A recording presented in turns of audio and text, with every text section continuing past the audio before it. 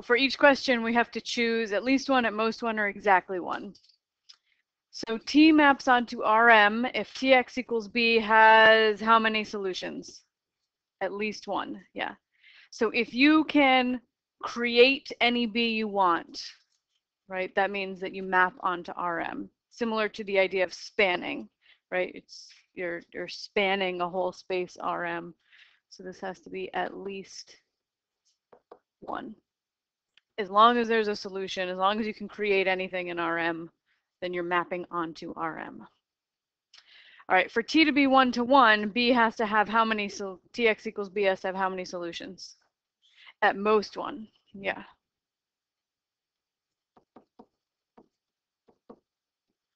Right, because the definition of 1 to 1 that you know from, say, college algebra is that each x has to come from each y has to come from one x. If you have two x's that go to the same y, it doesn't pass the horizontal line test, right? So you can have at most one output being the solution for each input.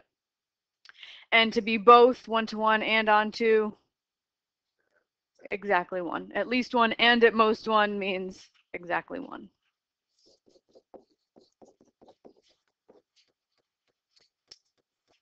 All right, good. So remember, 1 point for each question right, 1 point for your question that you wrote, and 1 point for notes that you took.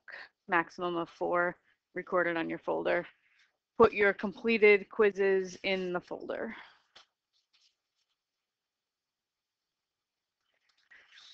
Okay, so we're going to look at 1 to 1 and onto.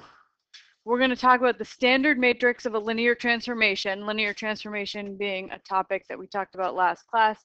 And I forgot we were supposed to start with finishing the activities from last class. So let's jump back to wherever you left off in class 10. I think most of you were like through at like number 3 or 4, right? Yeah. All right, so jump wherever you left off there. We're going to spend half an hour or so on those activities, maybe less if people finish it quicker, and then we'll do the lecture for class 11. Okay, so we're going to continue talking about linear transformations in this class. We're going to talk about 1 to 1 and onto. We're going to talk about how to find the standard matrix of a linear transformation and how to use its columns to determine if the mapping is 1 to 1 and onto. So we're going to start by going back to a college algebra class, and we're going to use these basic functions to talk about what 1 to 1 and onto is. So let's quickly write down a definition of 1 to 1 that you might remember. Right, so 1 to 1 for just a function, it was each y can come from only one x. Right, that's why the horizontal line test can tell you if a function is 1 to 1, right? Because if there's a y value that comes from two different x's, it's not 1 to 1. So instead of x and y, I'm going to use the term input and output so that we can be a little more general when we're not going just from R to R. Okay, so 1 to 1 means that each output comes from exactly one input. So there's exactly one pre-image that creates each image, right? So just to throw in some more vocab, output, you could also say image, input, you could also call pre-image. Okay. So that's a concept you studied in a previous course, only in the XY plane, but we can expand it to be more generic. All right, but onto, mapping onto a space.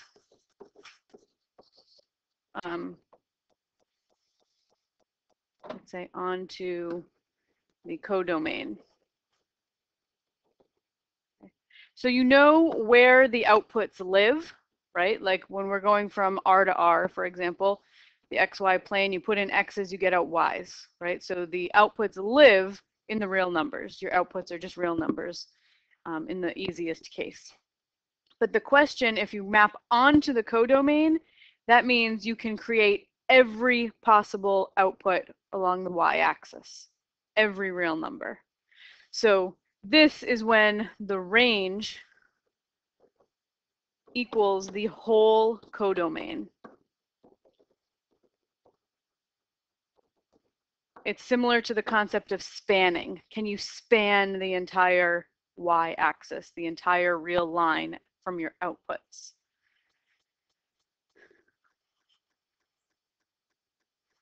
Let me write that. Or outputs span the codomain. You can create the whole codomain from outputs of your transformation or function. So let's see if we can apply those definitions to some examples. So if f of x equals 3x minus 4, that's a line, right? It looks something like that. For every y, does it come from exactly one x? Yeah, because when you do the horizontal line test, you never hit a place where there are two y's that come from two different x's. So this is 1 to 1. Okay.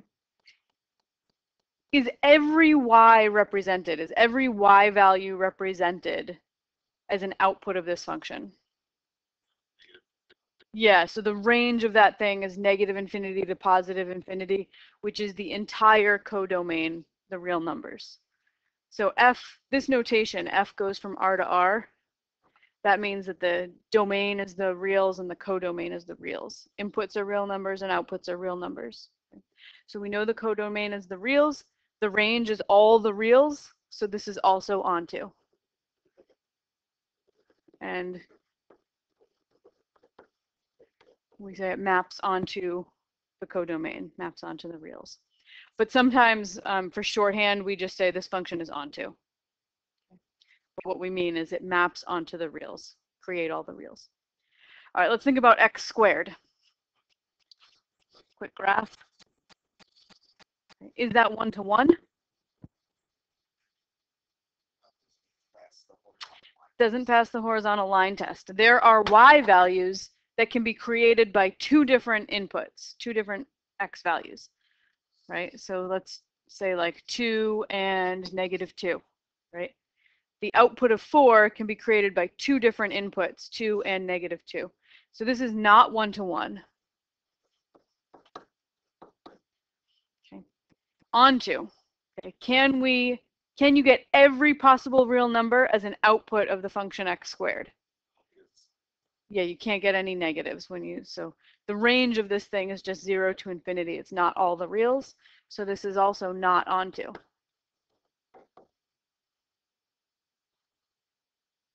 Not 1 to 1 and not onto. All right, x cubed minus x squared. I put a little picture of it up here because it didn't seem reasonable to expect you to know what that looked like.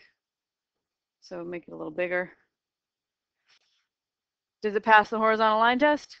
No, so it's not 1 to 1. Is the range all of the real numbers? Yeah, the range equals the codomain, so this is onto, but it's not 1 to 1.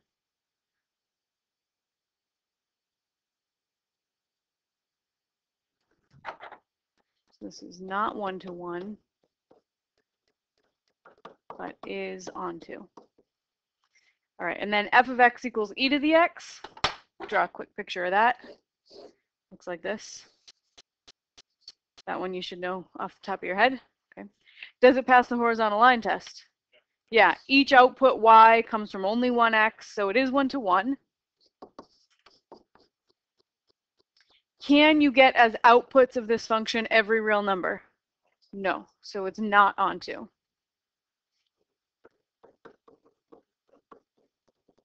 So you see you can get any combination. It can be both 1 to 1 and onto. It can be neither. It can be one or the other. All right, so those are the concepts of 1 to 1 and onto using functions that we already are very familiar with and can think about. We're going to move into a linear transformation and try to think about whether this thing is 1 to 1 or onto. But first we have to come up with the standard matrix.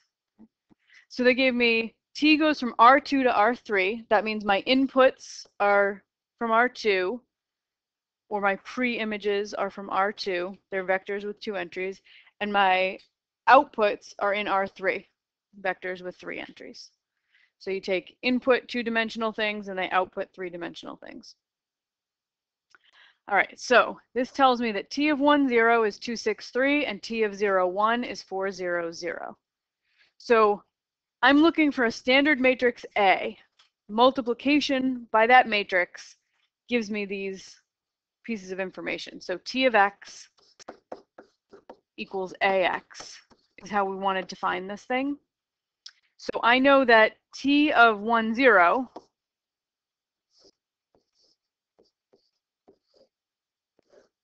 is some matrix A times 1, 0, and that should give me the matrix, the vector 263. Okay, that's the information that I was given. And I know that T of 0, 1, if I want to do that as a matrix A times 0, 1, I need that to come out to 400. So I have to figure out a matrix A that will do this. So what are the dimensions of a 1, 0 vector? Close. 2 by 1. Yeah. All right, so this is a 2 by 1. I'm going to multiply A by a 2 by 1, which means what does the second dimension of A have to be? 2. So it's something by 2, right? This output vector is 3 by 1. Right? So my inner dimensions match, so that means I can multiply A times 1, 0. And the outer dimensions are supposed to give you the answer, right? So what does this missing dimension on A have to be? 3. Yeah. So A is, I'm trying to build a 3 by 2 matrix, so that when I multiply it by 1, 0, I get 263. And when I multiply it by 0, 1, I get 400. All right, so a 3 by 2. So let's just sort of 3 rows, 2 columns. 1, 2, 3, 1, 2, 3. There's a 3 by 2 matrix.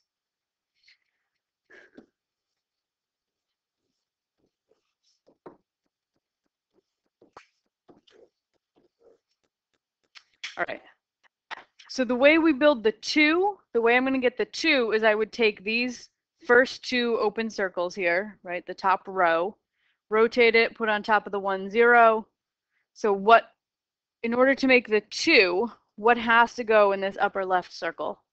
A 2, yeah, because then I would have 2 times the 1 to get my 2, and it doesn't matter what I put in this second circle because it's going to get multiplied by 0 and not do anything. So this has to be a 2. The only way I can get the 2 over here. All right, I'm going to leave the second one blank because it doesn't matter what it is right now because it's going to get multiplied by 0. All right, let's look at my next row, the middle row of the blank A matrix. Okay, if you pick that up and turn it and rotate it 90 degrees, put it on top of the 1, 0, what has to go in that second entry of the first column to make a 6? 6, so that I have 6 times 1. And it doesn't matter what I put in the second entry of the second column because it's going to get multiplied by 0 and added. So then what has to go in this last one? 3.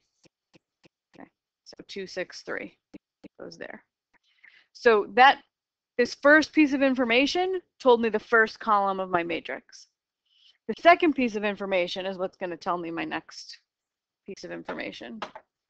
So now I now have 2, 6, 3. I know that's my first column, and I have 3 unknowns here. And I know when I multiply by 0, 1, I have to get 4, 0, 0. So now we're going to do the same sort of thing, imagining doing the multiplication. So I'm going to take that first row, rotate it. The 2 is on top of the 0, and I get 2 times 0 is 0. And then I have this blank is going to be on top of the 1. so that I multiply them, what should it be? 4. Yep. So then I have 2 times 0 plus 4 times 1. That gives me the 4 here. All right, now I'm going to have 6 times 0 plus something times 1, and I want to get 0. 0. And 3 times 0 plus something times 1, I want to get 0. 0. So it turns out my matrix A, my standard matrix A, is 2, 6, 3, 4, 0, 0. So 2, 6, 3, 4, 0, 0. Okay, do 2, 6, 3, and 4, 0, 0 look familiar? Where did we see them in the original problem? Right. They were the vectors that were given, the output vectors that were given. That's because I gave you, these are columns of the identity matrix, 1, 0, and 0, 1. If my inputs were from R3, I would have had to give you 3 pieces of information, each column of the identity matrix in a 3 by 3 matrix. So it would have been 1, 0, 0, 0, 1, 0, and 0, 0, 1. If you know what a linear transformation does to the columns of the identity matrix, you can write the standard matrix. That's all you need to be able to do it. So the columns from the identity matrix, you can just yeah, you don't have to write down any of the stuff we did. This process works. Sure. Yeah. You actually don't. You could have a little trick because this is a linear transformation. Like let's say I gave you t of 2, 3, right? And I told you that that gave you a vector of I don't know, I'm just gonna make this up, 7, 8, 9, right? Linear transformations are special because of that adding and multiplying thing, right? Like t of a plus b is the same thing as t of a plus t of b. And then you have coefficients can be pulled out too, like t of c times the vector u is c times t of u. That was the definition of a linear transformation. So I can take this information and pull out 1, 0, and 0, 1. Figure out what t of 1, 0, and 0, 1 is. Because I could say, well, this is, I could break it into t of 2, 3. That's equal to t of 2, 0 plus t of 0, 3. And then pull out the coefficients, right? So this is 2 times t of 1, 0 plus 3 times t of 0, 1. And I know that has to give me 7, 8, 9.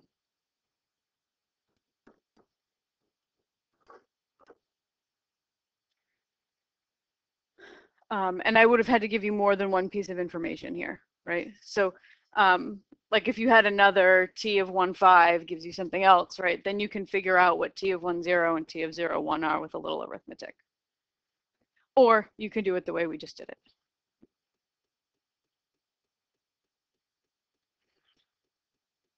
All right, so let's see. Our standard matrix that we just came up with was 2, 6, 3, 4, 0, 0.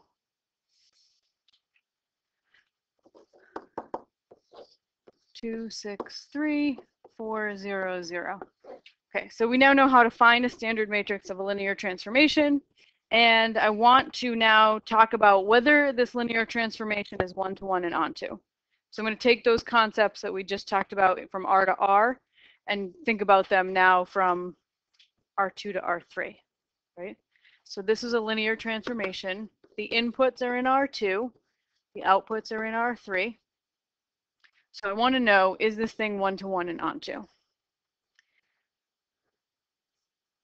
So one-to-one, every output has to come from exactly one input.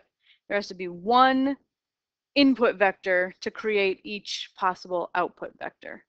So let's just take a random output vector, B1, B2, B3. Okay. So if I have 2, 6, 3, 4, 0, 0, and I want to get some output vector, right, this is what I would set up. Yeah. augmenting it with a generic output vector from R3. Yep. And when I solve this thing, it's going to give me a vector in R2, right? That would give me that output. Hopefully, exactly one vector in R2. If there were more than one vector in R2, what would be true about this system? It would have to have a free variable. So we're looking for this to not have a free variable. So let's see. If I row reduce this, I get 1, 0, 0, 0, 1, 0, and I'm going to get some stuff over here. Stuff with B1, B2, and B3 in it, and I don't care what it is. Okay. Are there any free variables here? No, because I have a pivot in each column, right? So my X1, this is my X1 column, my X2 column. This says X1 equals some stuff, X2 equals some stuff, and so there are no free variables. There is exactly one solution, no matter what B1, B2, B3 I choose. So this is one-to-one. Exactly one input creates any B1, B2, B3. Right, so one-to-one.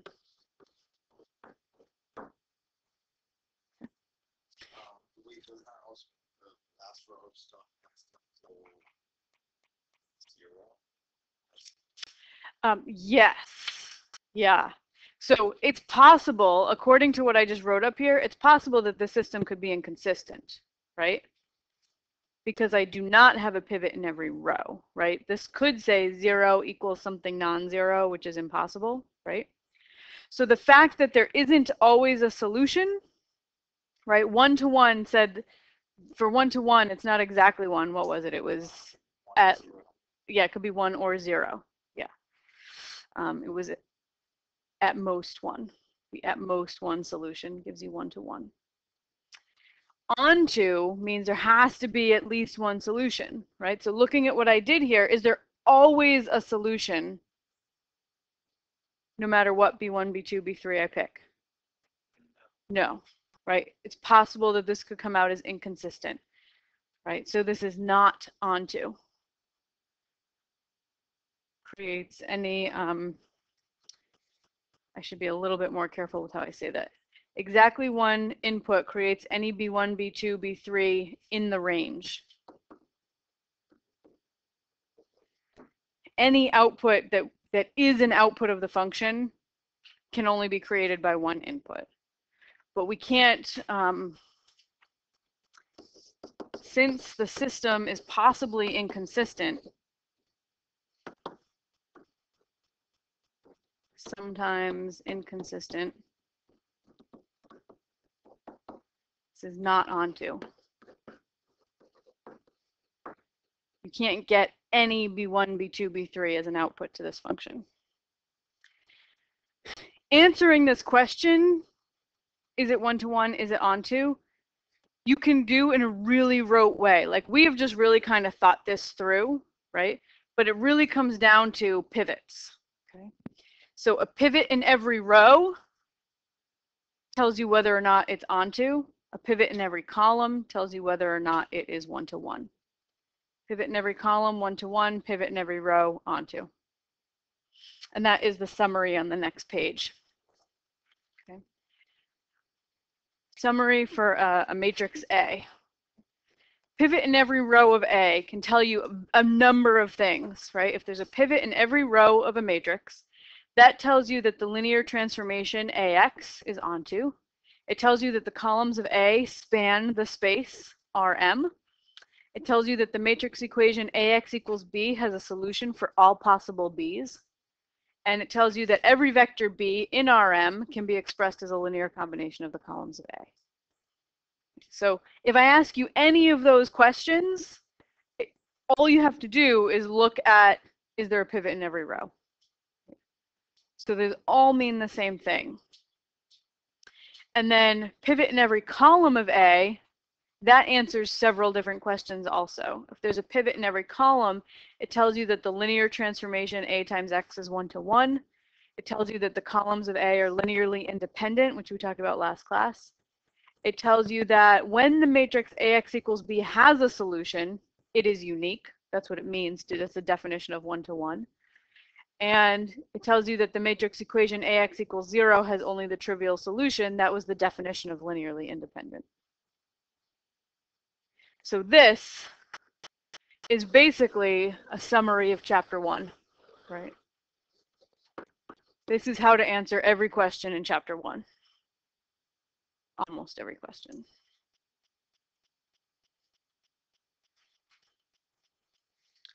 All right, so let's do one more together where we use that information. So I have a linear transformation, R5 to R3. My inputs are vectors with 5 entries. My outputs are vectors with 3 entries. And I defined it in this weird way. I just said, take your input with 5 entries. And to create your output with 3 entries, your first entry is x3 minus x4. Your second entry is 6 times x5. And your third entry is always 0. All right, so if I want to come up with the standard matrix, right, the directions are at the very beginning here. For each, find the standard matrix A and determine if it's 1 to 1 or onto. All right, so I want to find the standard matrix A. All I need to know is what happens to the columns of the identity matrix in R5, right? The inputs from R5. So the columns of the identity matrix from R5, that would be T of, it's called E1, the first column of the identity matrix. So that would be T of 1, 0, 0, 0, 0. So just follow this rule. Okay, what happens to this vector? So I'm going to say, well, x3 minus x4, that would be 0 minus 0, which is 0. 6 times x5, that's 6 times 0, which is 0. And the last entry is always 0. So that's the first column of my standard matrix. Then I have to know what happens to the second column of the identity matrix. So this is going to be T of 0, 1, 0, 0, 0. You just keep moving the 1 down through your list of zeros. Okay, so it's going to be a vector in R3. x3 minus x4 is 0. 6 times x5 is 0. Last entry is always 0. So there's T of E2. I'm going to have to do this 5 times, right? So T of E2 this is T of 0, 0, 1, 0, 0. Yeah, 3. Thank you. Okay, x3 minus x4, what is that? 1. Yep, x3 is 1 minus x4, which is 0, so I have 1. 6 times x5 is 0. Third entry is always 0. T of E4, I'm just going to tell you what the last two are, is negative 1, 0, 0. And T of E5 is 0, 6, 0.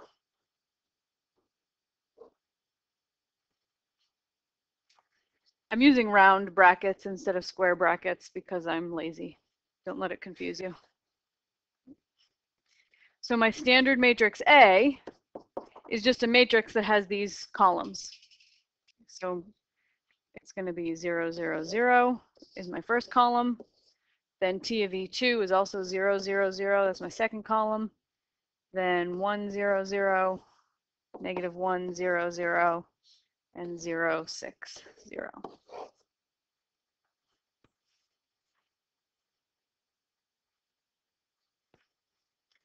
All right, this is already in echelon form. It's not completely row reduced, but it's in echelon form. You can tell where the pivots are, right? So where are the pivots in this thing? This 1 and this 6 are pivots, right? So do I have a pivot in every column? No. So what do pivots in columns tell us? 1 to 1, right? So this thing is not 1 to 1.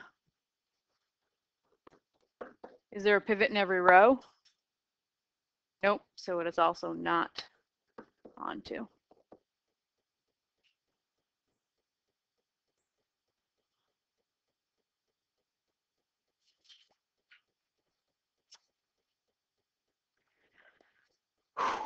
That's a lot. You can go ahead and start the group activities.